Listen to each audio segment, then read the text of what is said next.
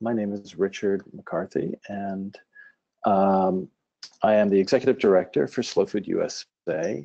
I am calling in from our hub of activity on the East Coast, the national office in Brooklyn. And I do want to remind you that this is, the beginning of September of 2018. We are just, 2 months or 6 weeks since our really remarkable gathering in Denver, Colorado, the National Town Hall, the Slow Food Nations, where many of these conversations and issues that we hope to cover in this hour, it began many conversations there. We are just starting our annual September membership campaign. This is the one time of the year where we come together and contribute to the national entity, the national membership, and reminding us that we are members of a global food community of Slow Food International. Some of the key dates that are on the calendar is the Give What You Can Day, a wonderful popular date that's coming up this Saturday. This is where members can join at any level. The theme, of course, is come to the table, which is what we hope people will do as we forge a broader and wider food movement. There's some wonderful premiums that some of the exhibitors at Slow Food Nations have provided, and you can go onto our social media threads to find things like B-squared honey and some marvelous J.Q. Dickinson salts. There we go. It's like and this is from West Virginia. So really interesting products that we know are hidden throughout our complex web of a food movement. There are also some challenge grants later in the month, and we know that many of us later in the month will be in Turin for Terra Madre. So this is a very exciting time in our work. We are thrilled to have a remarkable team join us from hopefully all over the world if the technology works for this National Town Hall call to really dive into the question of slow food as a network of communities rather than that historic idea that we are a membership organization with chapters and sort of strong social ties that are very closely knit into thinking what is evolving in this ecosystem, much more fluid and open communities that comprise a global network. And you can see if you're on the computer, you can see on the screen, there are many different ways in which people touch and join in slow food, whether as members of the Chefs Alliance or the thematic communities like Slow Fish. I think that some of the intercultural skills and the competencies to stitch together these communities with equity and justice is something that we are all struggling to learn how to do better. And this is what we hope to bring into the discussion today, led by one of the leaders in the international slow food movement, is Melissa Nelson. And if again you're on the computer, you can see Melissa sitting there in California, right? You are in California. I am.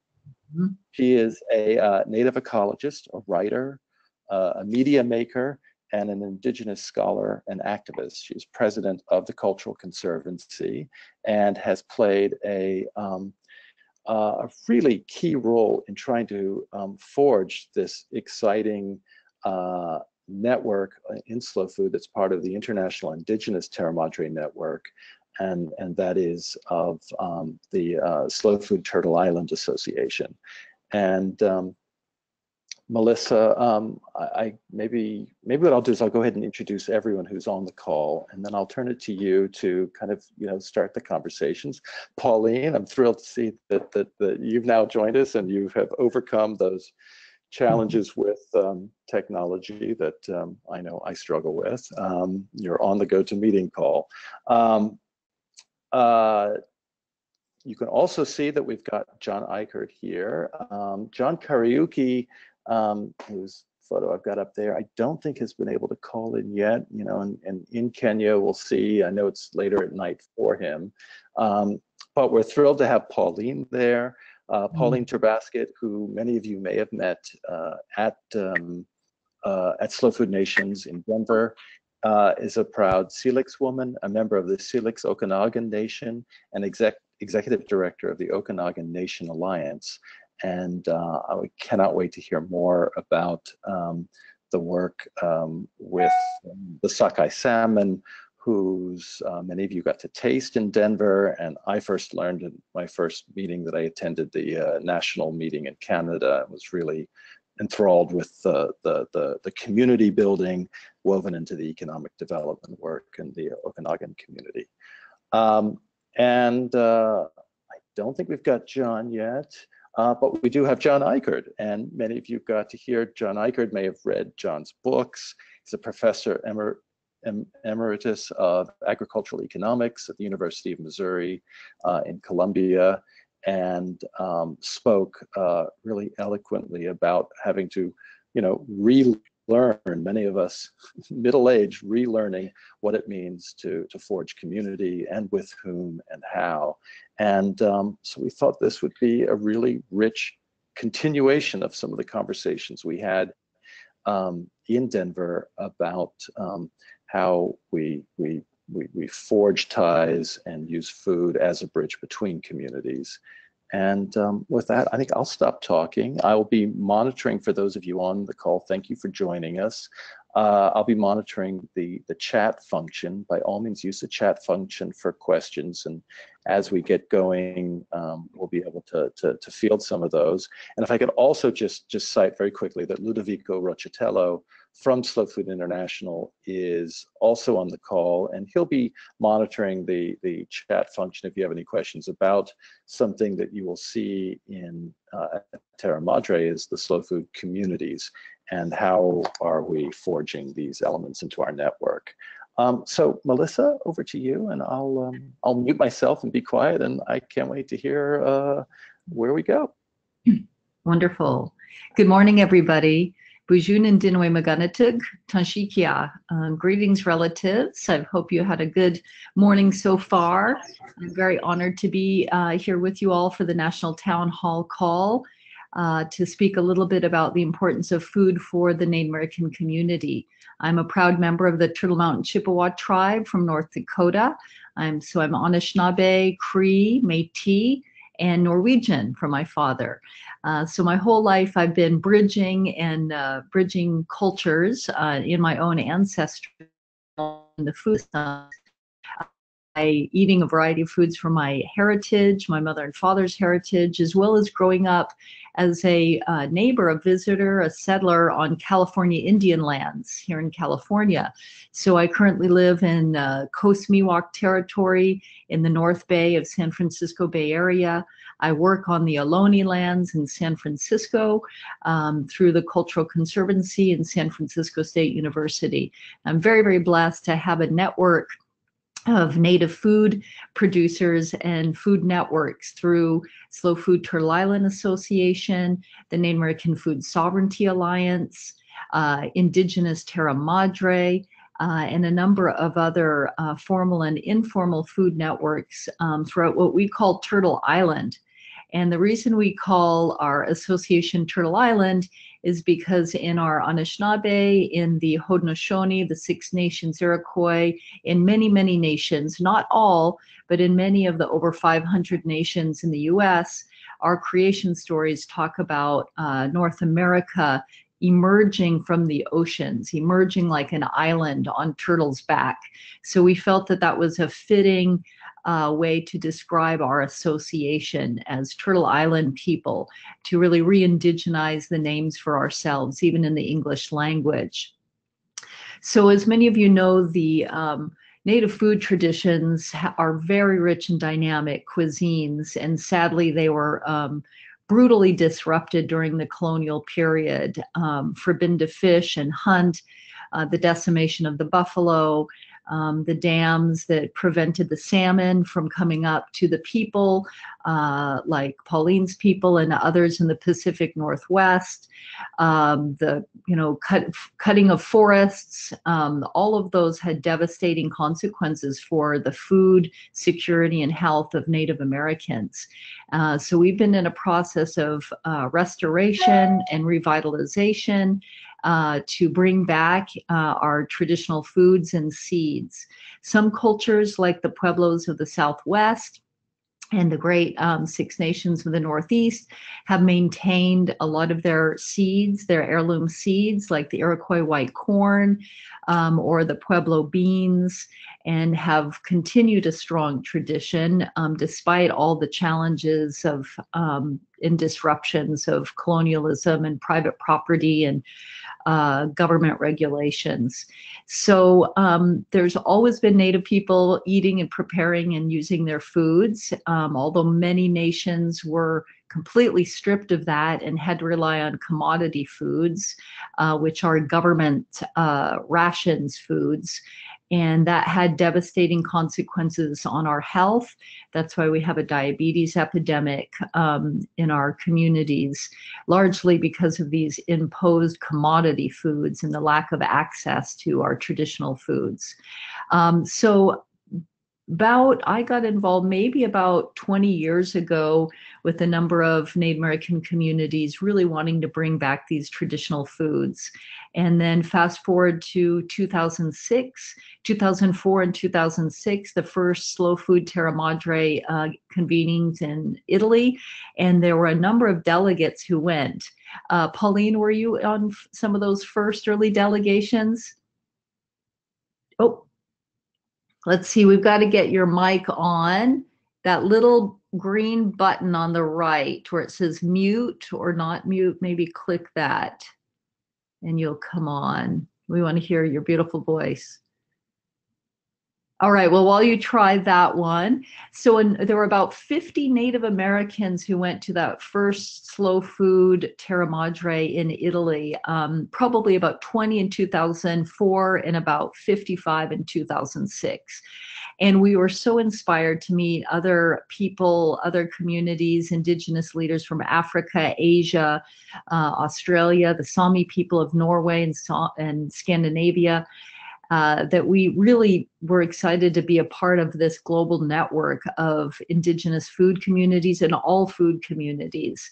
So we got involved with slow food pretty explicitly, and we started to develop informal networks of, corn farmers, of salmon fisher people, of traditional gatherers of seeds and bulbs and nuts and underground, like what we call Indian potatoes, and just informally started sharing those food traditions with each other through gatherings. And really 10 years later, in 2016, Winona LaDuke has been one of our great leaders, and she early on got involved with the slow food movement through the protection of our monomen, our wild rice, that was being threatened by genetic modification, and because a lot of farmers were draining their lakes and losing the wild rice crops. And also then people started domesticating the wild rice and growing it here in California as a domestic crop. So it was losing its wild rice qualities. And Winona LaDuke was very concerned about that and spoke to Slow Food about it, and created the first native Presidia. And it's on the Arc of Taste, and really started want to protect it more and build this partnership and this alliance with Slow Food to create better understanding about Native American food security, food sovereignty issues and concerns. So Winona LaDuke has been our great visionary and leader in this partnership. And so in 2016, Yep. 10 years after that historic large delegation in Italy, we officially formed our Slow Food Turtle Island Association to become kind of a sovereign space. We would always go through either Slow Food USA, which was, fine, or Slow Food Canada or Slow Food Hawaii for our Hawaiian brothers and sisters. But we realized we really needed our own association to advance our indigenous agenda of our own food sovereignty. So in 2016, we created a steering committee in Taos, New Mexico. We had about 25 people there, many people from all the 4 directions. And we developed kind of some guiding principles and values, our mission, our name. And here we are sending another delegation of about 40 people to Italy in a week or 2. And Pauline is going. And we're going to have wonderful representatives. We tried to have a lot of youth attend this time. So we have several teenagers, young Native people, young people in their 20s.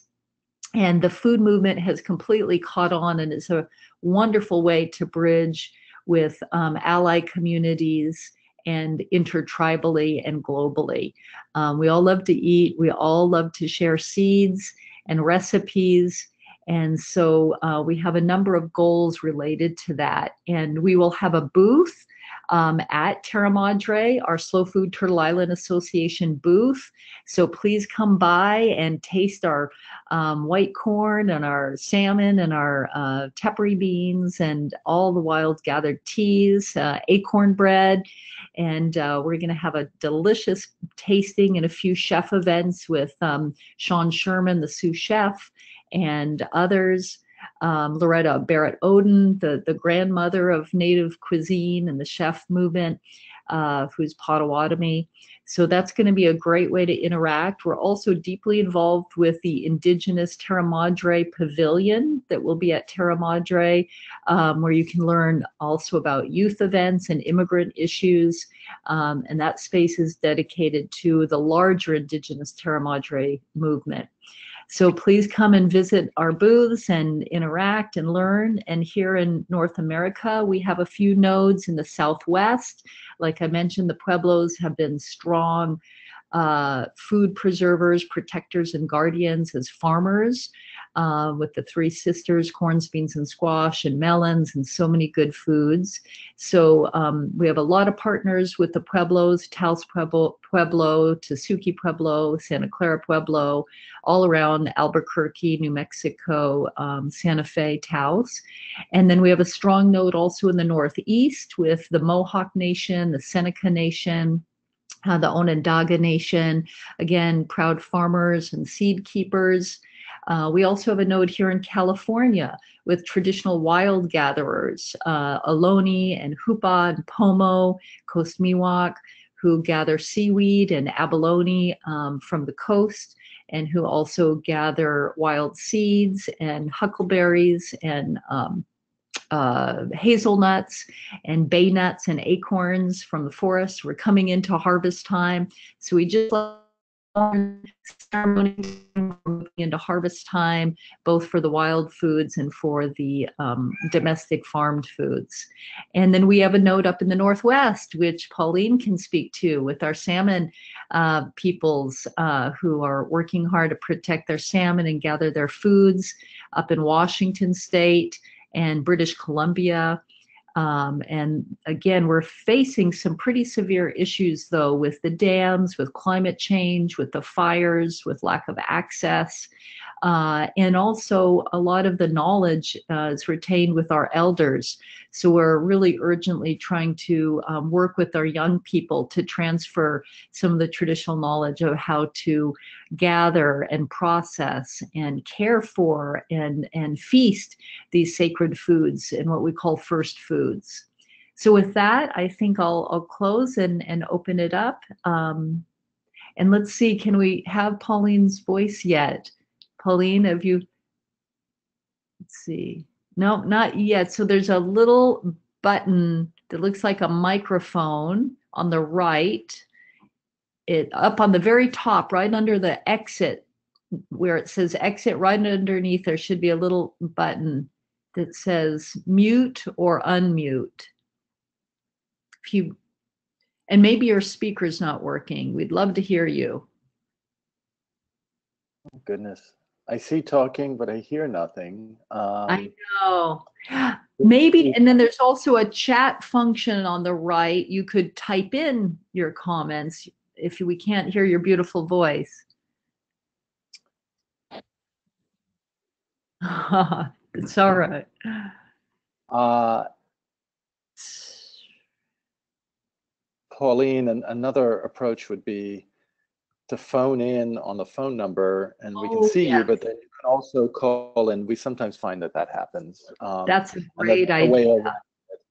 around. I also do see that we have John Kariuki, who is the coordinator for Slow Food Kenya, also joining us. And I don't know if John or we have two Johns, John Ikerd, who is very much there, and John Kariuki. Are you there, John?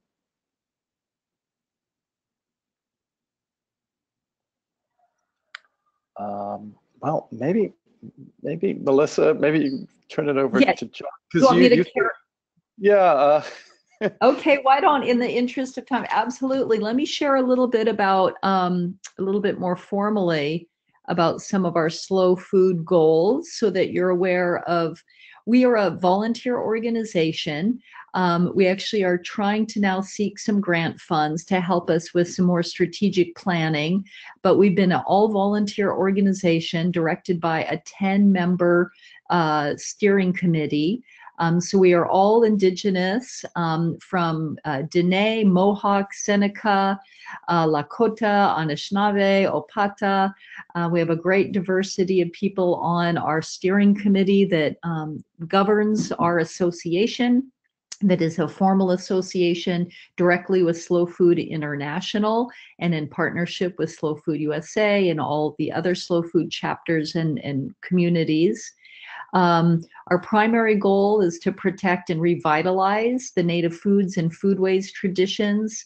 So in that effort, we network with other Indigenous communities, locally, nationally, and internationally, and support food sovereignty and Indigenous rights initiatives, such as protecting wild rice from genetic modification.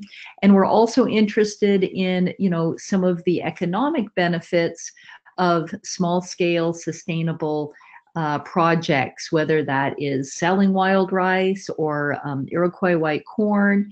And for our food sovereignty definitions, you always feed your own community first. You feed your elders first and your youth, because the elders grew up with that food and often don't have access or haven't eaten it in a while. So it's medicine food. We have a slogan that food is our medicine. And so whatever we grow or gather or hunt, we share it with our elders first, then we share it with our children, our youth, so that they get the taste of that food. Wow, I've never had acorn bread, right? Or I've never had venison, deer meat, or moose meat. And it awakens this like ancestral knowledge and heritage. And, many people say our own DNA gets happy because we're eating our ancestral foods. And that just awakens so many different things in all of us, but especially our young people.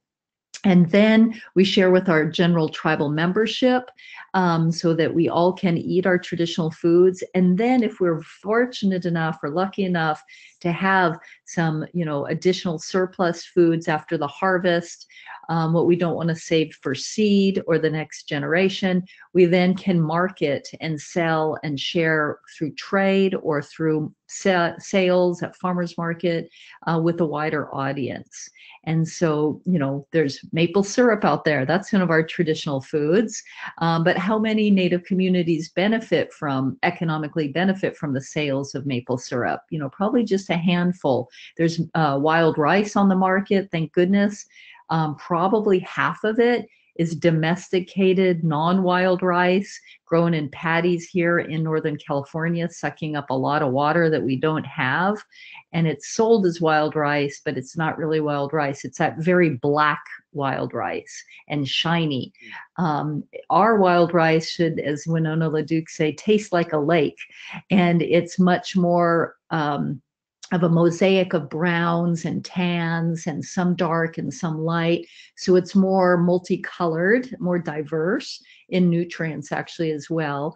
And it should be hand harvested and wild grown.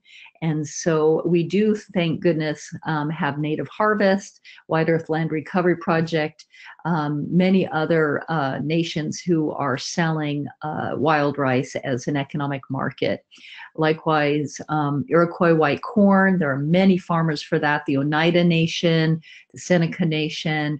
We sell at the Cultural Conservancy. We're gifted wild rice from the Seneca Nation, wild white corn from the Seneca Nation, and grow white corn here in California. And it's adapted very well to these conditions. So after saving seeds and feeding our community, the urban Indian intertribal community of San Francisco and Oakland, we now have enough white corn to start grinding it up and processing it and selling it to our communities and putting it in our native community supported agricultural boxes. So we do have an economic interest as well, but the cultural, nutritional, and spiritual focus of protecting these foods is primary.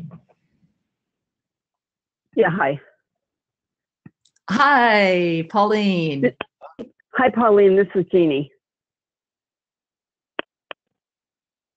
Okay. Hello. What this really triggers is something that came up in conversations in Denver. Is this, and I wanted to maybe I could throw it to John to get involved in this as a response. Is Melissa, you're describing, the imposition of colonialism is an imposition of homogenizing, robust industrial food system that impacts not just our local economies, our diets, but our identity. And for someone who, John, as an agricultural economist, you were very close to and understood the power, the intellectual as well as the economic power of this imposition. How do we unlearn it? Are there some triggers to unlearn it? And this imposition we are all a part of, we're also a victim of, and how do we unlearn these elements? Well, I think that's what we're talking about today, is how we unlearn that industrial model, because we talk about monoculture with respect to cropping systems, but it's really monoculture is what we've had with respect to our overall culture, our economy and our culture as a whole, because this industrial economic development basically has to specialize, standardize, homogenize the whole system so that it works more efficiently. Now, the reason I say we're in the process of changing that is because the failures of that industrial economic system, that industrial food system, are becoming, hard to deny.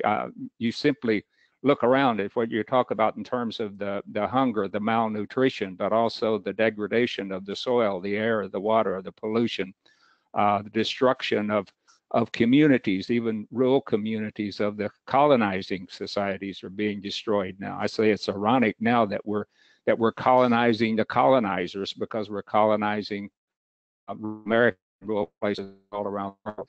So I think what we have to realize is that nature's not homogeneous. Nature's not uniform. Nature's different in different places. And the different cultures that have arisen, the indigenous cultures and other cultures that were here before, are a reflection of what people learned over centuries that they needed to do in a particular place so that they could live and work and feed themselves in harmony with the nature of that place. And so rather than having a homogeneous monoculture, we have to go back to having a diverse food system that's place-based, that's cultural-based, that respects the nature of the place and the people that have lived in that particular place. And so I think that's what we're talking about here. So it's not just about, and we have to connect those various communities, those various place-based systems. We have to connect those into networks. So ultimately we replace the industrial food system that we have today with networks of place-based, cultural specific, place specific food systems that are linked together through relationships of integrity. And those relationships are tremendously important because we're kind of rebuilding the social fabric of our nations and of humanity at the same time we're doing this. So we're rebuilding kind of the social fabric, and we're reestablishing the roots, the cultural, ethical roots. And those are still deep in indigenous communities. That's what we can learn most, I think, from indigenous cultures, indigenous communities elsewhere, because they've preserved this sense of connectedness among themselves and the connectedness with the earth in particular places. In every place we go, there's a different culture because that culture arose out of a different place. And that culture eventually becomes embodied in the people of that place because we're all interconnected. But I think there's hope in rebuilding it. The agroecology movement's very strong in the international area. And that's all about everything is interconnected. The soil, the air, the water, the plants, the animals, the people, the communities are all interconnected in a particular place. And because nature is different, each one of those agroecological communities, ecological communities, social communities is unique and is different because it's fitted to a particular place. So I think that's where we need to go. And to me, changing that is to focus on hunger, because that is the most obvious and I think the most critical shortcoming and failure of industrial agriculture and the industrial economy in total. And if we can focus on relieving hunger, because if you think you're going to get rid of hunger by economic development, then look at the United States. You know, in the United States, we've got 1 out of every 8 persons in the United States is classified as food insecure, and 1 out of every 6 of our children in this country, the richest country in the world, still food insecure, doesn't know that they'll get enough food. And if you bring in obesity and diabetes and heart disease and things of that nature as another form of food insecurity, which in fact it is, then the percentages are far higher. We can't solve this problem with an industrial food system. We have to return to an agroecological food system, and I think based on the principles of food sovereignty, which says everyone has a basic right to culturally appropriate, nutritious food that's produced in a sustainable way, and every community has a right to determine their own food system. So these principles are emerging out of this necessity to change from the failed industrial food system that pushed us toward monoculture, not only in crops, but also in economics and also in the overall social culture. And now we're having to recreate and rethink everything literally from the ground up. And I think food is the logical place to start. Mm-hmm.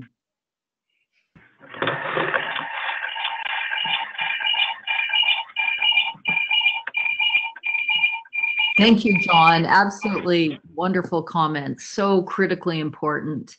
And, you know, I'm glad that you questioned the economic model because the seeds are so generous. The foods are so generous, right? We need a generosity model, which nature, if we're going to be true biomimics, we need to have that generosity model of abundance and sharing food.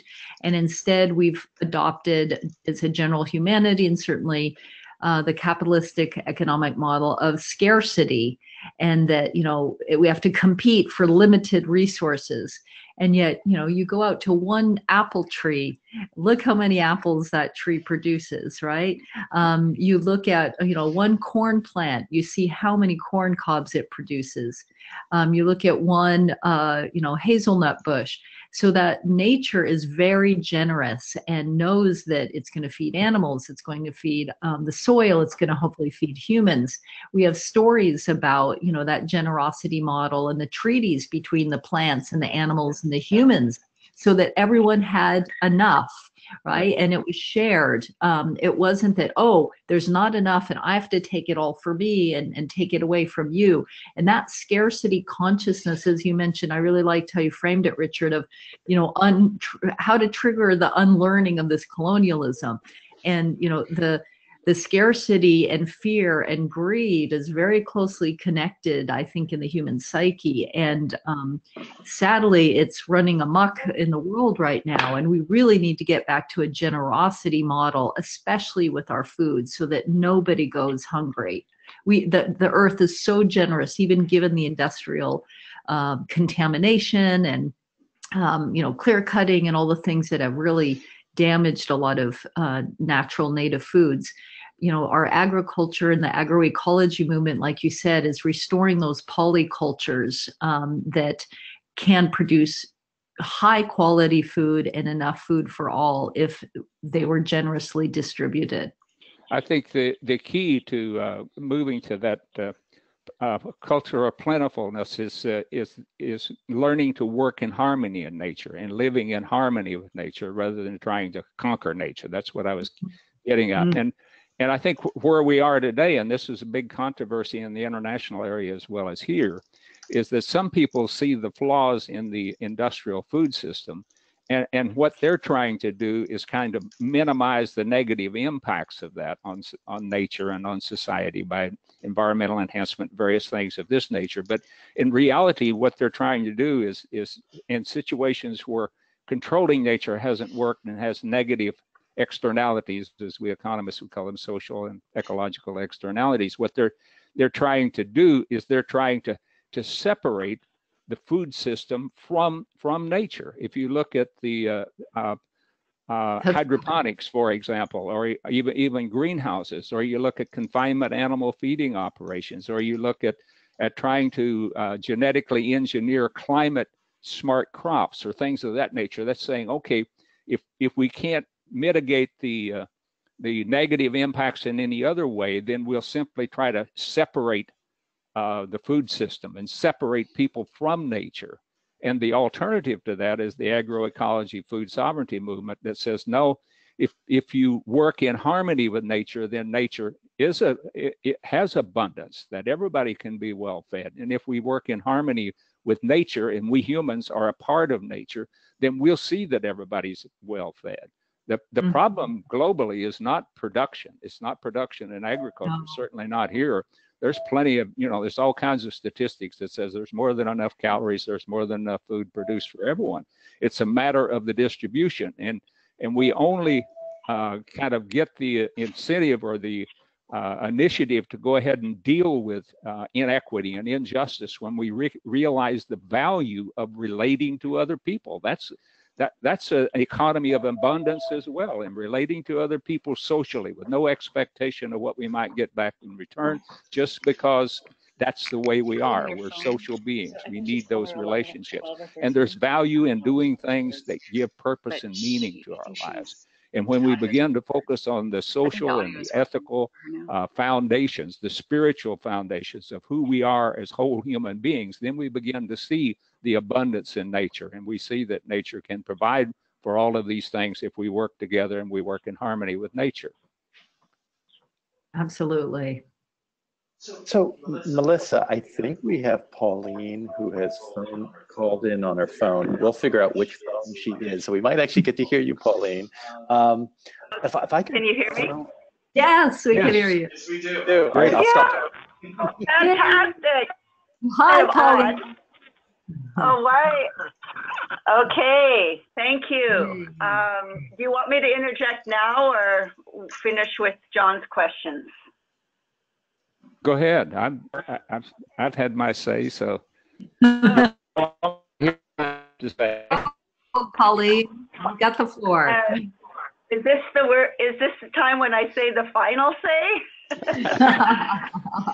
Okay. Wow. Why Haskell halt squeezed suikist? Why chiap? Good morning, my friends and relatives. We have arrived. That's what that says. So, and all of us have arrived. I've been here, but with the technology and all of those others that are on the call, thank you, White Lim Lim, for taking the time for this conversation. I just was so excited about this opportunity and invitation in terms of the topic of food being central to the rebuilding of our Indigenous nations.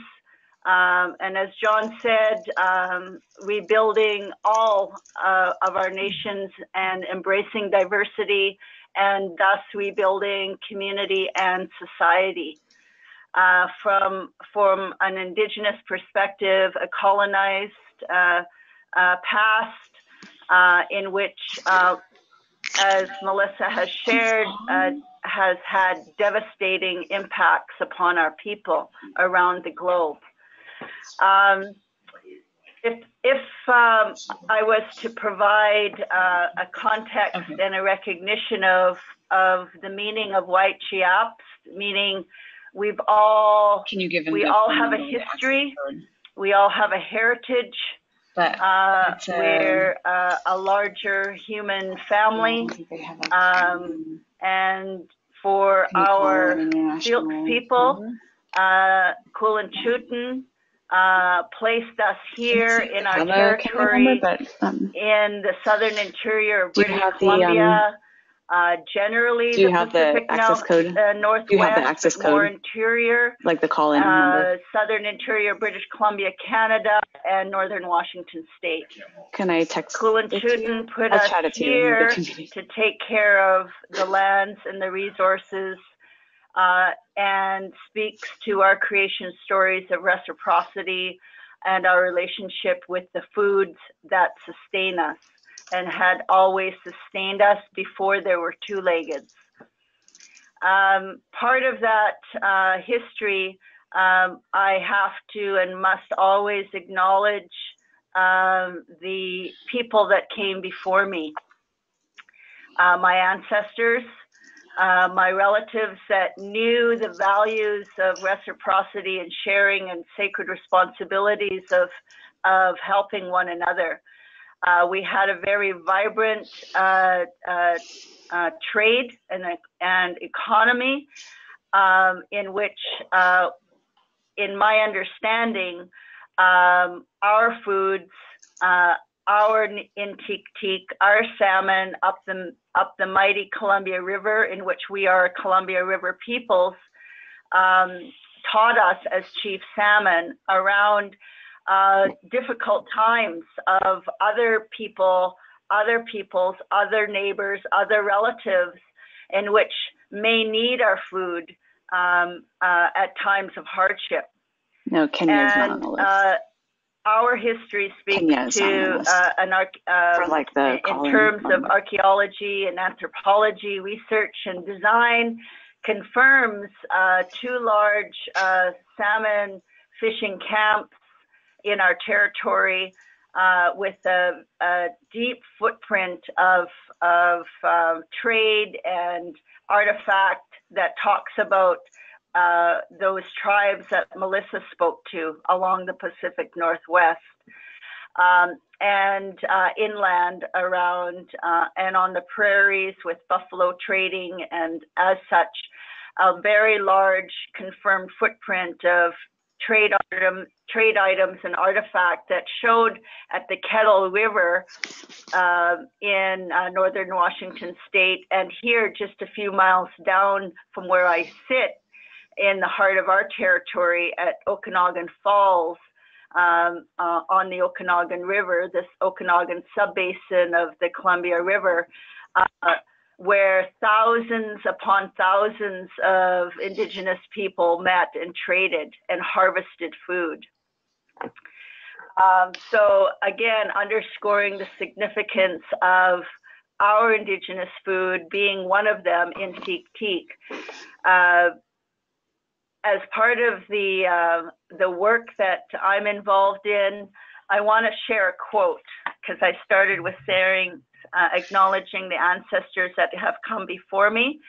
Melissa and I have a dear friend, relative, colleague, Dr. Jiden Armstrong, who is a professor at University of British Columbia, Okanagan, and has been a leader and an advocate, an activist and scholar in terms of Indigenous advocacy and advancing of our culture, our rights to our homelands, and fundamental human rights work around the globe. And she quotes, and I read this at a place-based food systems conference that I was invited to just a few short weeks ago at Kwantlen Polytech University, part of their Institute of Food Systems Sustainability Department, they sponsored this amazing conference and had speakers from around the globe there as well. And I started my presentation with my sister's excerpt from one of her books. And she says, we're a part of this land. Yes. It's a necessary part of it. The land needs us and the planet loves us. And we don't know how to be a part of that anymore. In a real sense, in a physical sense, coming back to that is something that we as humans have to figure out together. And that's a quote in one of her publications in 2007. And so that excerpt and her dedication and commitment to that statement and her livelihood is what resonates for me in this call, and what I've heard Melissa speak to and John speak to, and Richard in his his introductory comments about the purpose and the importance of bridging community through food, as it has always done in preserving and embedding our humanity as peoples.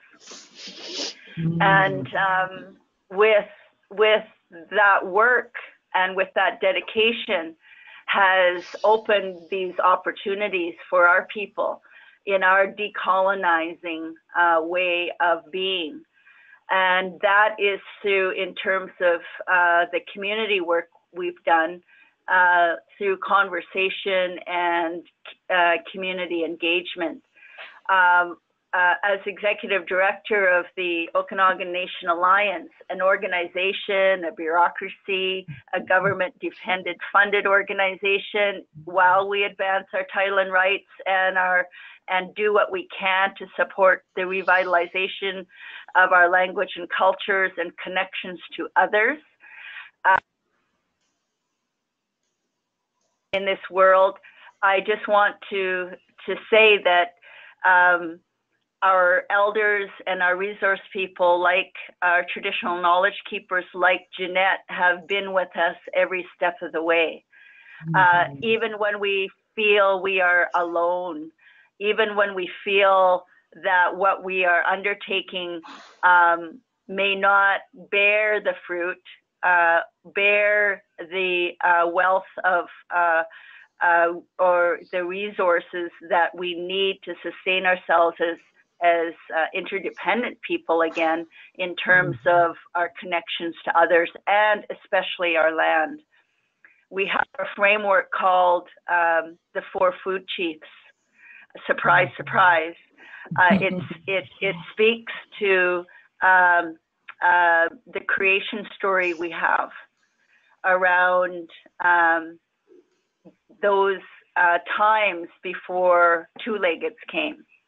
And there's variations to the story, and for the purpose of this call, as we know, our spiritual connection to our Kulin Chutin, our creator of all good things, that all things have life.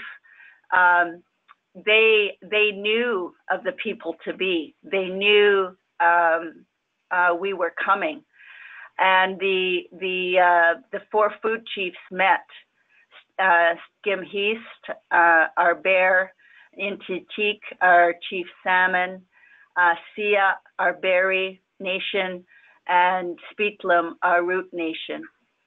And they counseled, and they shared and discussed this time that these two-leggeds were coming. And they said, what would they eat? And they decided, they made a pact as we were coming. And this goes to those universal Indigenous values around most commonly phrased as 7 generations ahead. We think our decisions impact 7 generations ahead. In our language, in our creation story, that translation for us is we are thinking of the people to be, and that have not arrived yet, white Chiaps. And they said, we will lay down our lives for the people to be, based on that they undertake the sacred responsibility of us, that sacred responsibility of always taking care of us, and we will take care of you. And so our diets were very simple. Our diets nourished us, fed us, sustained us for millennia, and will again, because we know, we believe, and we have a vision that's not dark, that drives and motivates us for the people to be. And so our salmon story, it's an arduous journey and an arduous one yet to be. We introduced sockeye salmon, our chief salmon, back into the Okanagan subbasin as a research pilot that took years of negotiation with various levels of government and regulatory agencies over a period of 20 years. And that's a short time, actually. But more than that, we have the Upper Columbia salmon restoration efforts to lead and to take on. With the reintroduction of salmon that was near extinction, the model that we have and the belief, as I stated before, we had our traditional people along the way. We've integrated our language. We carry on our ceremonies, and we bring the people together at all possibility, at every opportunity. And this coming weekend, we have our annual salmon feast, in which it's our turn to give thanks of our harvest, because we've just finished harvesting our sockeye salmon. We're just winding that up now. And we've also harvested our chief berry. And I have some here. And that's our huckleberry. Nice. That's under threat as well. And me and my family, we have a very large family. We just canned 19 and a half cases of salmon for our large family for the winter this year. But we also, from the organization, we have what Melissa talked about, that we've taken to Indigenous Terra Madre Salon de Gusto, in terms of the economic aspect of building relationship in community, supporting local producers, eating our foods locally. It's been an interesting journey in terms of people saying we eat salmon out of the Okanagan River, right? And so it's moving, and with that, we're building, constantly building our developing relationships with allies up and down the river, in the region, around the globe, meeting wonderful people like all of you, that it would have happened eventually, but I feel blessed that I have the opportunity to be in all your company and be part of your conversation. So I'll stop there. Lim Lim. Pauline, thank you. I do want to, I can't believe we're almost at the end of the hour, but we are almost there. We've seen an incredible stream of questions come in that reflected many of the points that the three of you said. I want to at least cite that John Karaoke has been listening in. He cannot get his microphone working, and from Kenya, the call in is difficult. I do encourage, and for any of you who are going to Terra Madre, to seek out John and the Slow Food Kenya booth. They will be bringing some memorable honey I know from Kenya. But there was one question that really struck a chord that I want to at least direct, if we have time to tackle, is, I mean, John describes, we live beneath this imposition of industrialized colonizing agriculture. Slow Food Turtle Island has emerged as an expression of self-determination, and something that we at Slow Food USA greatly encourage and support and want to be a good ally in. And often the question comes in from those of us who are trying to figure out how to be good allies. Is it, endangered seeds and foods? Is it for important indigenous seeds? Should we be growing them? Should we be supporting them? Do we buy the products? What is the best kind of partnership that, and Pauline, you described up the Okanagan, up the river, there has to be so many partners to make these extraordinary expressions of resistance, whether they're commercial or political, happen. Raj Patel, in his comment that we posted, described how the food movement and slow food chapters, we're not strong, we're weak, but when we come together, we are stronger. And how do we come together? How do we support Slow Food Turtle Island's work, which spans beautifully across different political boundaries that we think of as political boundaries? Mm. Do you want to go first, Pauline? All right. Go ahead. Yeah, well, in our few minutes, it's a beautiful, brilliant question. Thank you so much for asking. And, the consciousness and the humility of asking that question alone is really powerful. So thank you for that. And, we're made up just in the US alone of over 500 nations, Indian nations, Native nations. So the diversity is vast. And Canada has, how many in Canada? At least, I think over 1,000 something. You have so many. Yeah, because many First Nations, the Inuit, the Métis. So we are very diverse with different languages, as John explained so well. Our cultures spring from the different landscapes. So if we're in the forest, we're having different foods and practices. If we're from the desert, if we're from the plains. So if communities are making products and selling their seeds or selling their foods, such as the Okanagan with their beautiful salmon products, or the White Earth Land Recovery Project and Native Harvest with the manome and the wild rice and the berries, please support purchasing the products, the Native American food products, even the Tonka bar, the Tonka bar, the buffalo bar by the Braveheart family in South Dakota. It's the only real Native American, one of the few Native American products on the market that you can buy at Safeway, that all those benefits go back to a Native company. So that's really important to support and purchase those products.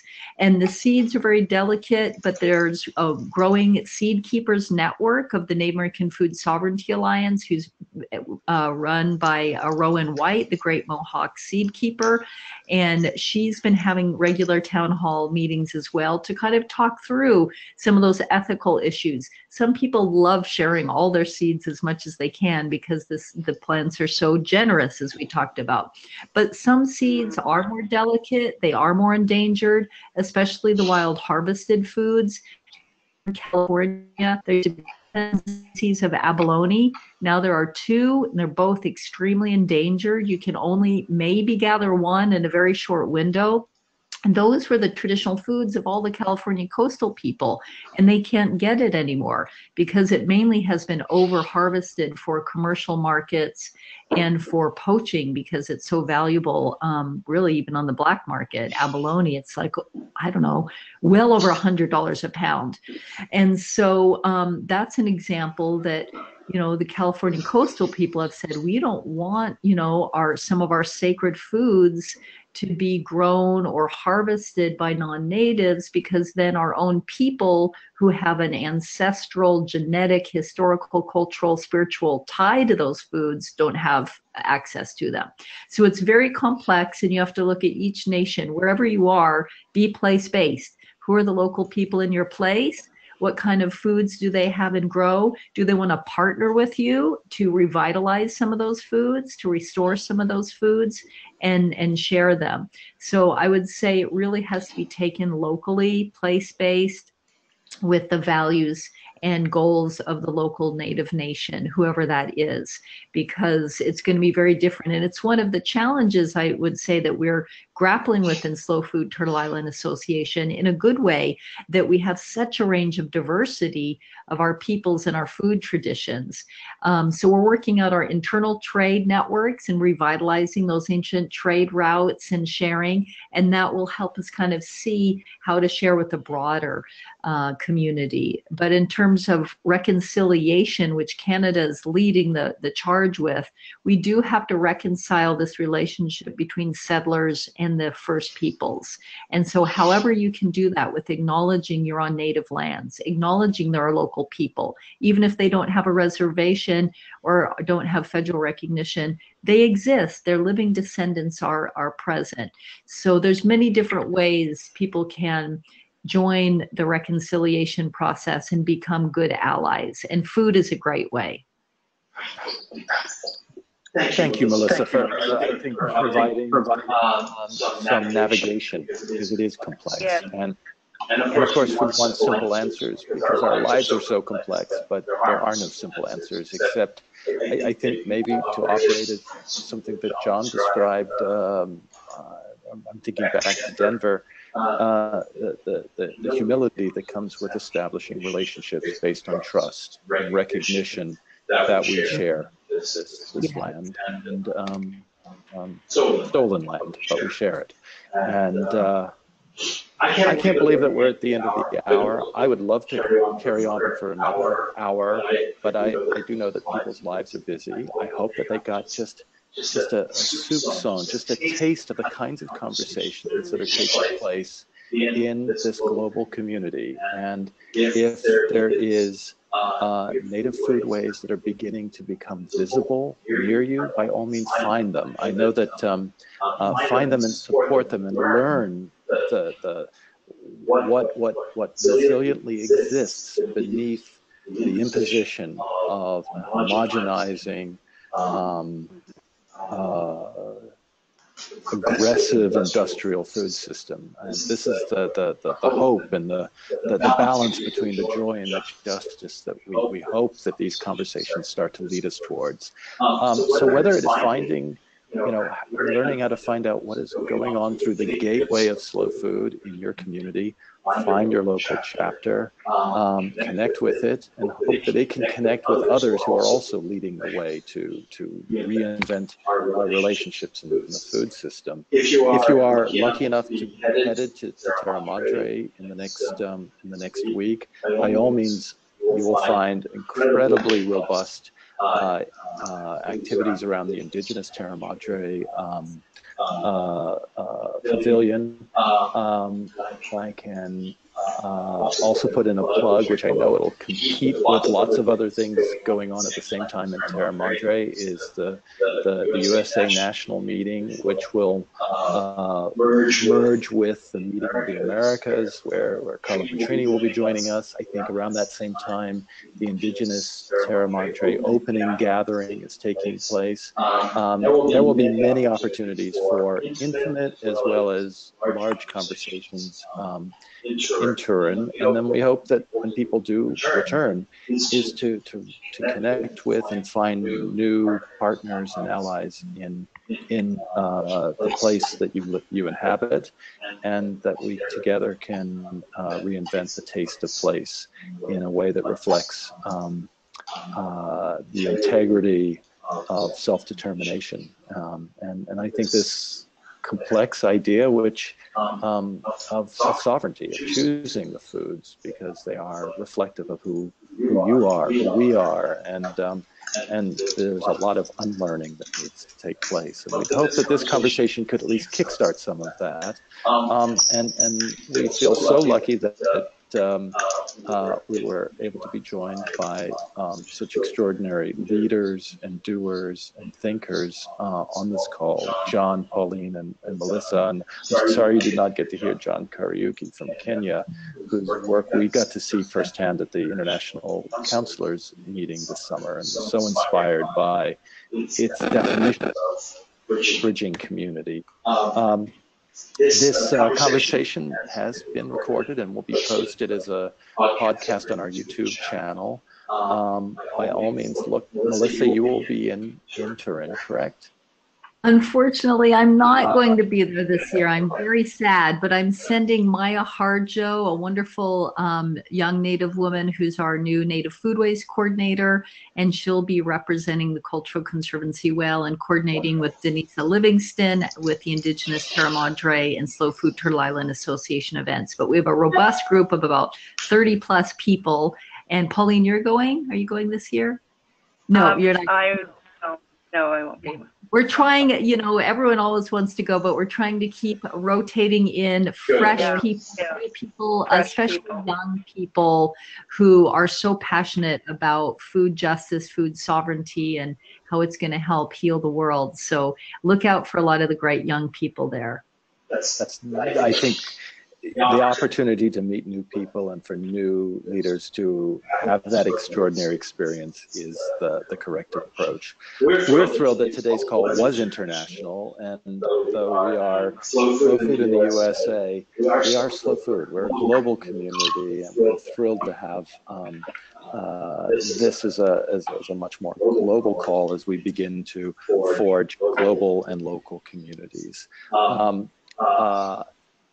We on the ready for October will be a global campaign, the Food for Change campaign, looking at food as a hopeful pathway to address climate change. And the way that you connect to these is to connect to Slow Food. So whether to find Slow Food Turtle Island, whether to learn about the Okanagan sockeye salmon and where to find it, is by all means hop online, look for these key words, this key work, and that we can begin to grow together.